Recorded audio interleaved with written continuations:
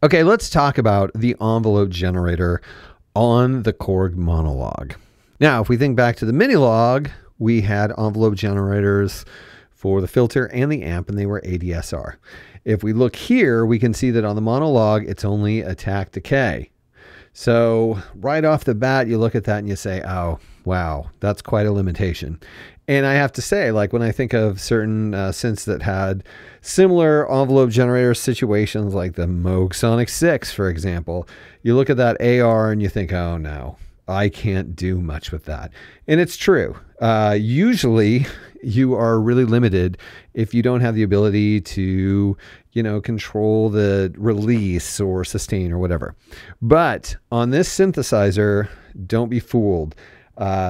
Basically, instead of really limiting it, Korg has streamlined the envelope generator situation and made it more immediate and kind of easier to understand. When you have an envelope generator for your amp and you have one for your filter, if you're applying the filter one, let's face it, the envelope generator for your amp actually becomes somewhat less useful, because the filter in some ways controls not only timbre, but also amplitude in the frequencies that it lets through. Let's talk about this envelope generator. I'm going to show you why it's a great idea. Okay, the envelope generator. We have an attack knob, a decay knob, and we have this switch. And the switch is awesome. And here's why. Okay, first, we have it set to this first setting. And in the first setting, you can see an attack slope and a decay slope. So you can assume that the attack and the decay are adjustable.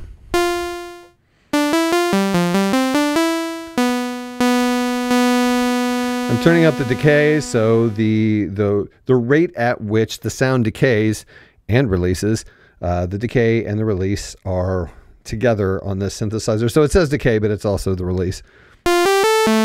The higher you turn this up, the longer your decay release is going to be.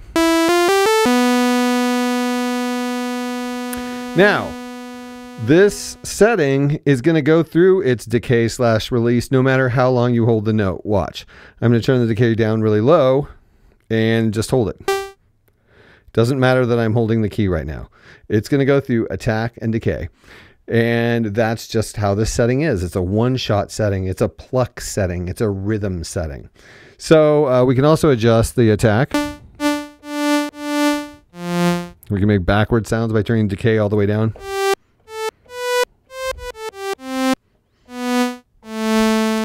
You can make nice, long, string-like attack and decay sounds. Of course, this is where we're going to run into return to zero. This is a return to zero synthesizer. So with each new key stroke you get, it's going to reset the envelope and you're going to start at zero.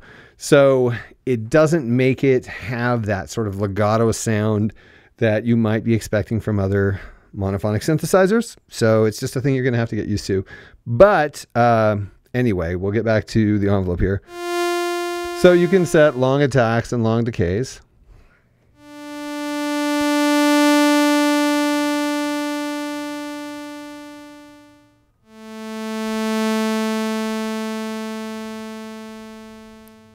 Okay, and so that is our first setting, the attack decay setting.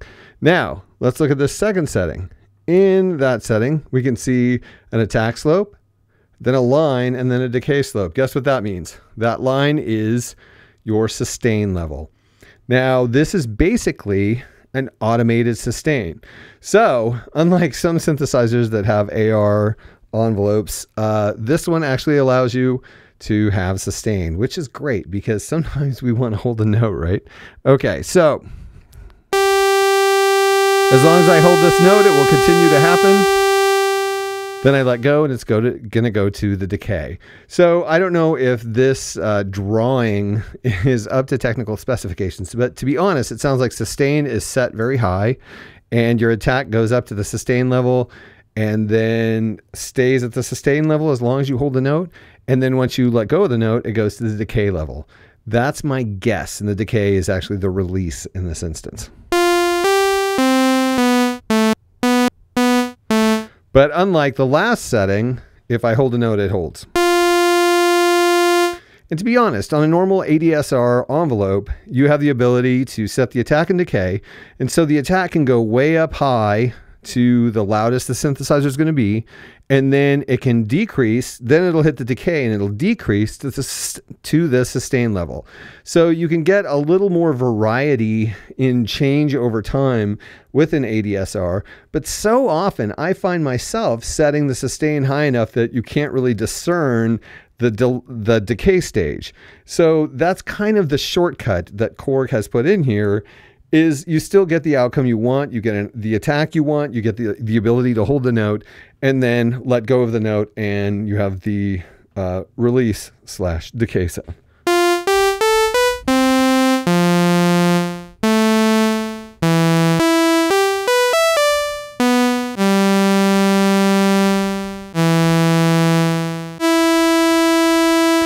And to be honest, you can, switch between these for your various uses. So it's not like you're locked in at all. You can actually, in the midst of your playing, be switching between these two envelope types if you wanted to. So that's pretty cool. Okay, now we get down to this one. Basically what this is telling us is, here, let's listen. Let's see if you can tell.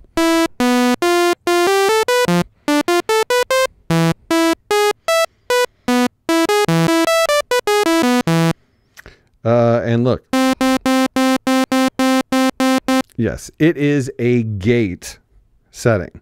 Basically, it is saying, okay, the envelope now is no longer controlling the amp.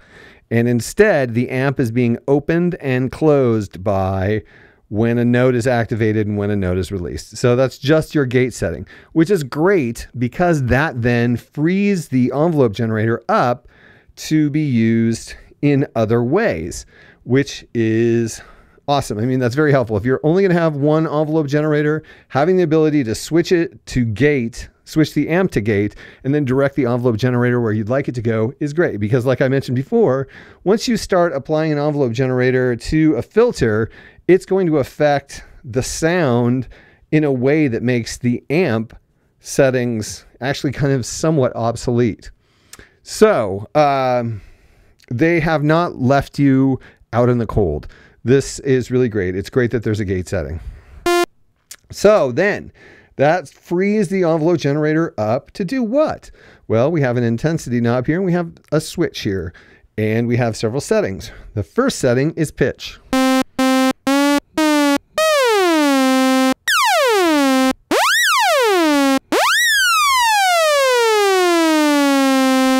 And I love this because we can actually see what this setting is doing to the frequency in the screen. Watch.